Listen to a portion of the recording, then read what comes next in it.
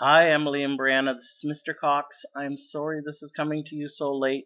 My alarm has never gone off to make this video at the same time that I was in front of the computer. So I want to get through this as fast as I can so you guys can play it over again before Wednesday. Brianna, this is for you. You are doing John 3, verses 14 through 16. John 3:14 to 16. Now these are the same ones that you've been doing for the past few weeks. We're just now putting them all together. Are you ready? Just as Moses lifted up the snake in the desert, so the Son of Man must be lifted up, that everyone who believes in him may have eternal life.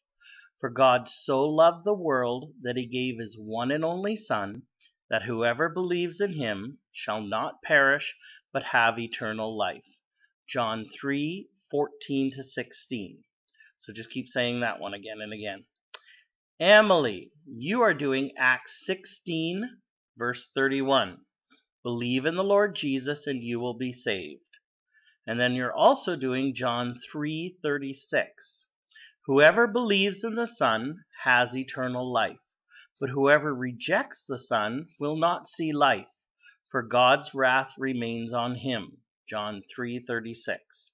So you guys practice these, and I will see you Wednesday at school. Okay? Thanks, guys. Bye.